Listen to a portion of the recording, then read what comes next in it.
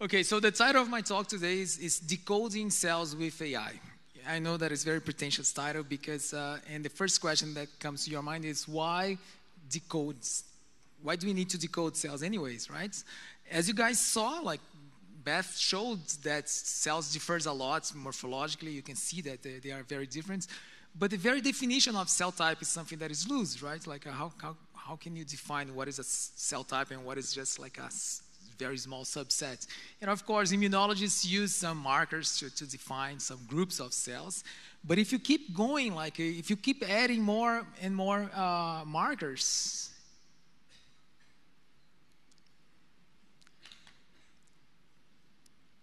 then you're going to see that you can, I'm going to switch to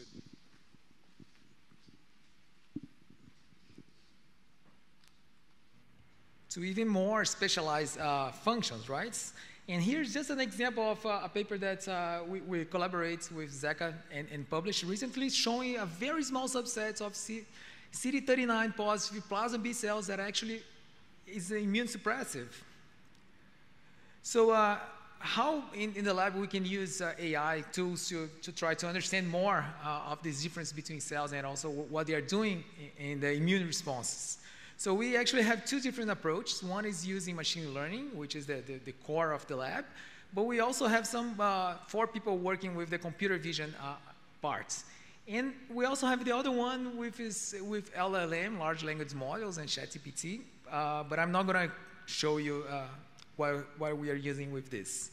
So just an example of how we use machine learning is Carlos' paper, where he took several several brain metastasis samples that came from different origins: melanoma, lung, ovary, renal cancers. And we wanted to understand what are the common mechanisms between these metastases, why they go to the brain and install there, right? So the first thing we can use machine learning is to try to define the markers that separate and are used to annotate the cell types. So this is what he did to identify the cell types that were there in these metastases. And then the second part we use to try to understand the communication between cells. So we have to detect patterns that can tell us what is a real communication between the cell types.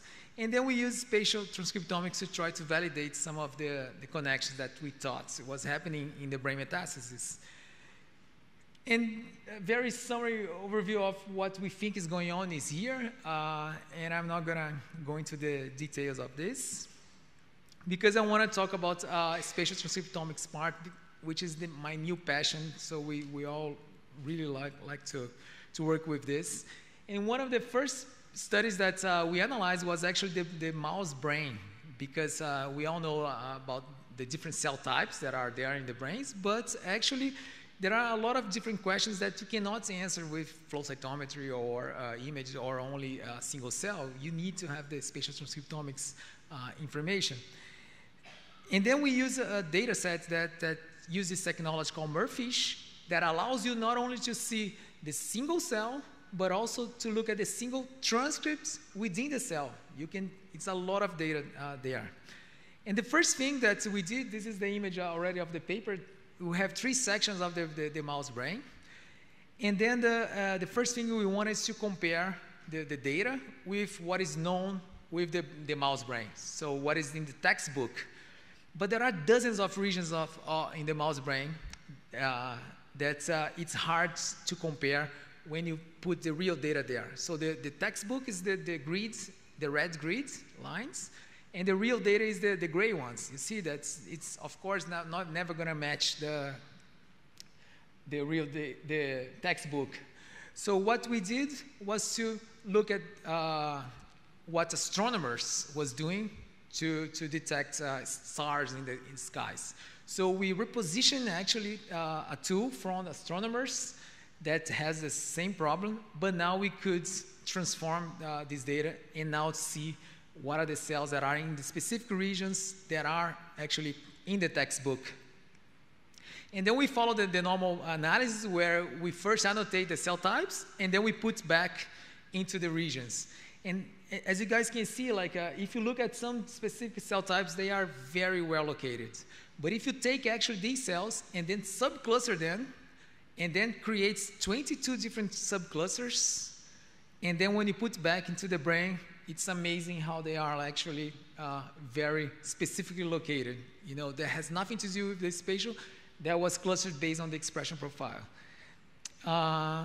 And then we developed this tool called Archipelago because the spatial transcriptomics allows you to gather the image. So you know the exact position of the X, Y coordinates of the cells, and also what is inside the cells, the transcriptome that is inside the cells. So, but the problem is that most of the tools that deals with spatial transcriptomics, they work this way.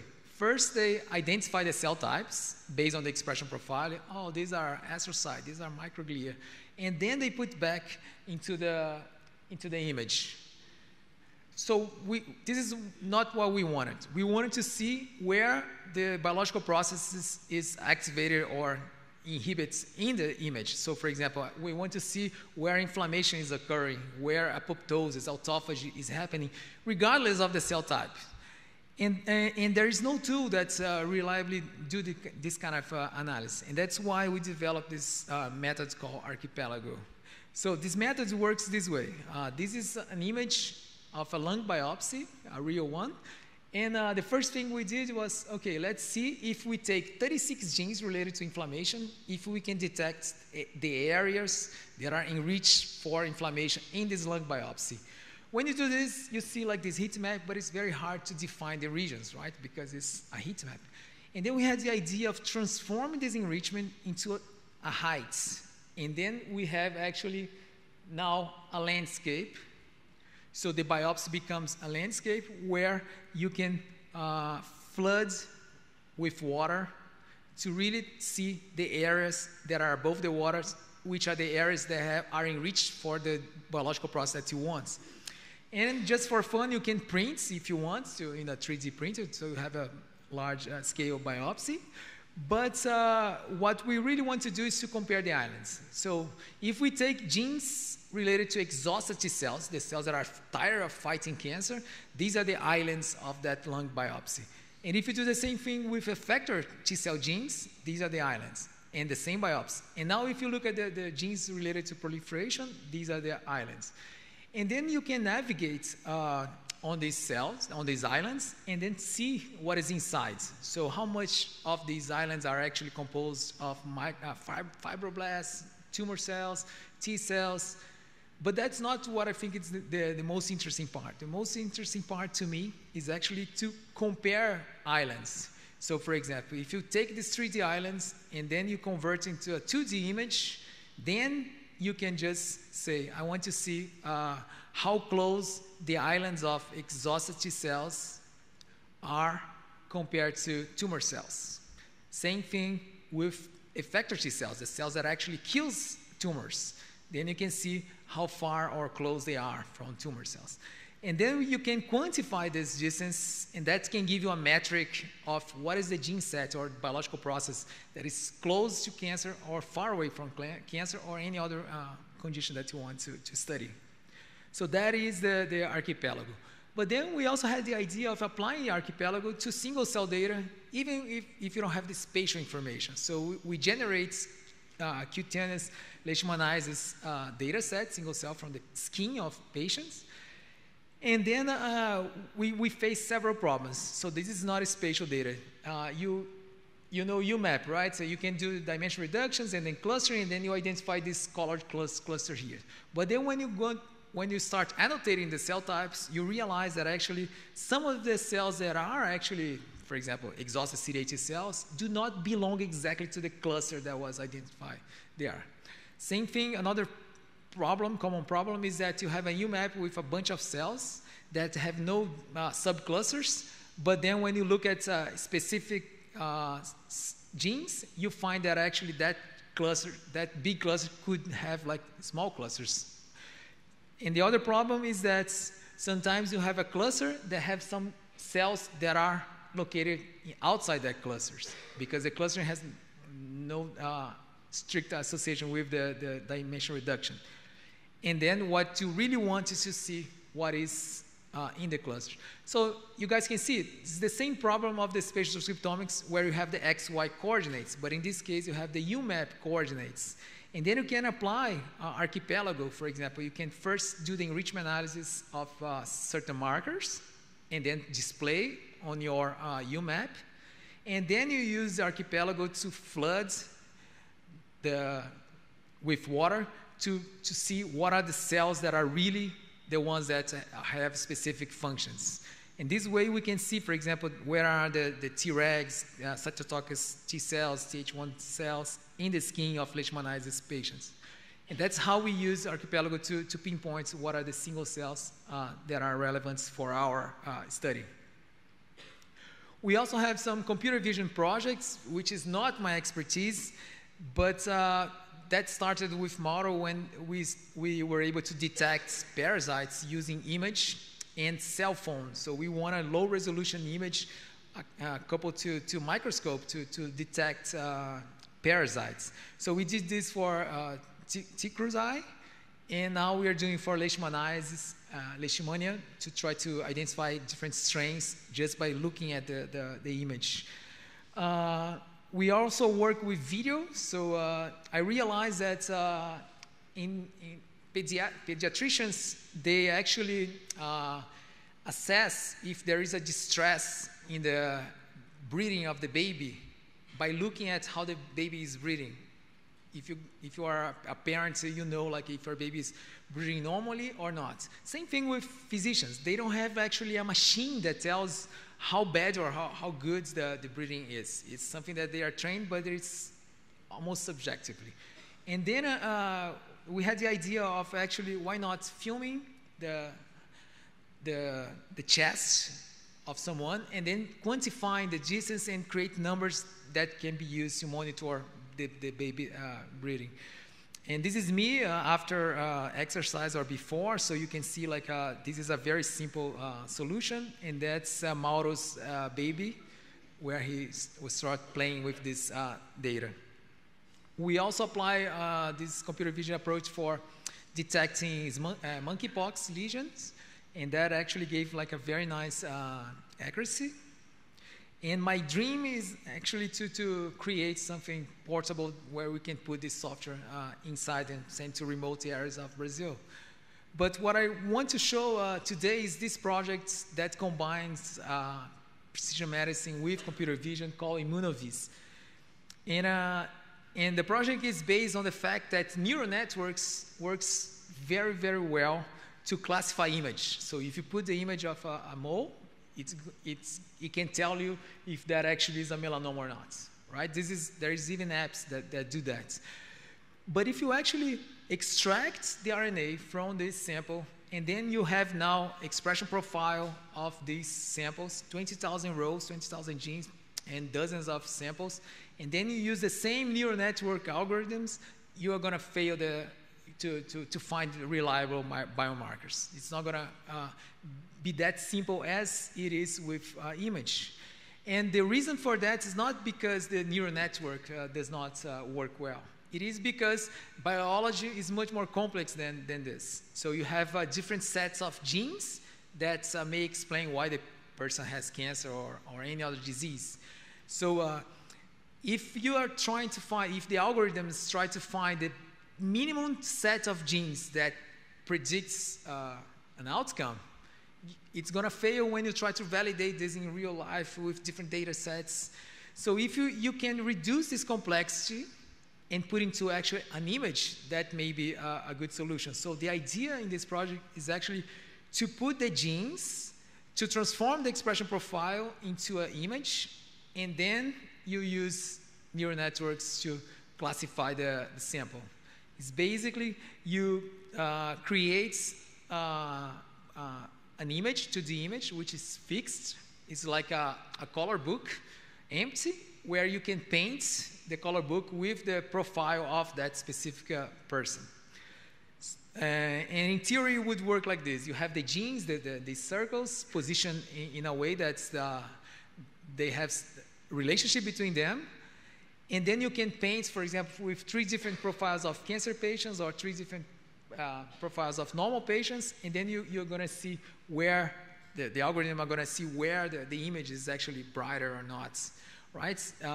It's more or less like how many dots you need to say that this is the number 3, right? You can do with thousands of points, or you can do with few points, and it's still going to be a number 3. And then you can train this neural network, and when you have new samples, you can test if this works or not. We have already tested on several conditions. One is the skin of humans. This is the position of the 2D image of the genes in the human skin. And these are 3 images of 3 different patients with cutaneous leishmaniasis.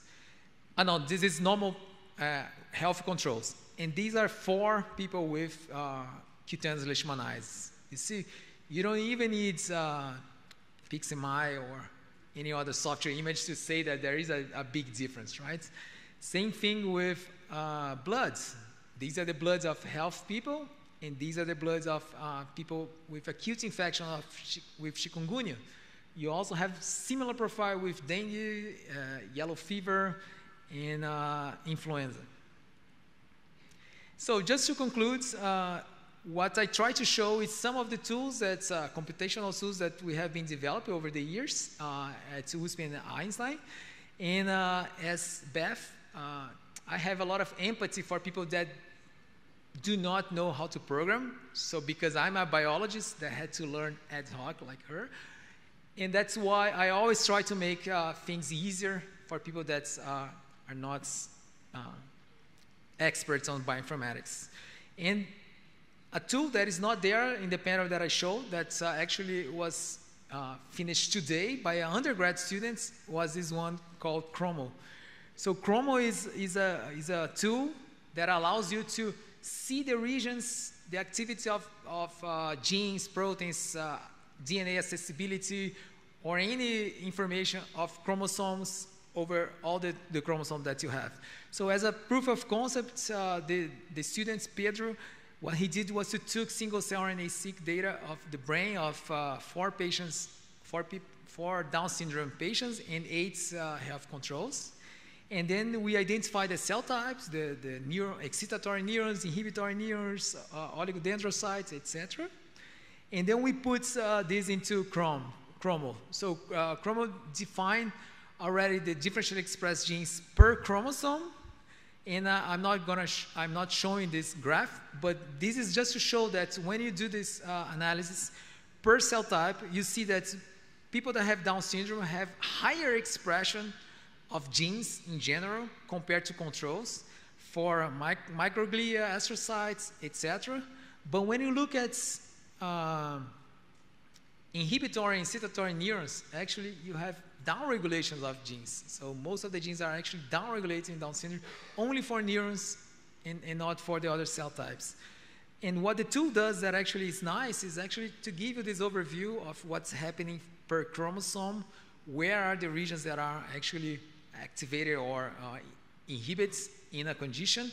And in this case, it's just to show that having 3 chromosomes of 321 chromosome give you like this chromosome 21 red color, but you see several interesting colors of regions such as chromosome 14 that maybe explain that's why the phenotype of Down syndrome not necessarily has to do with genes and proteins that are in the chromosome 21.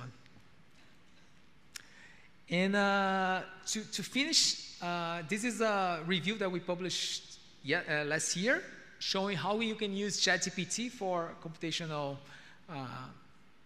learning. Like you can do a lot of bioinformatics with ChatGPT. And we have actually a GitHub that allows you to put prompts and get feedbacks and then improve for more useful case. And the message is that anyone can become a bioinformatician with this kind of AI. We really need now people that know how to ask questions rather than just answer the questions with bioinformatics. And with that, I would like to acknowledge the team of my lab.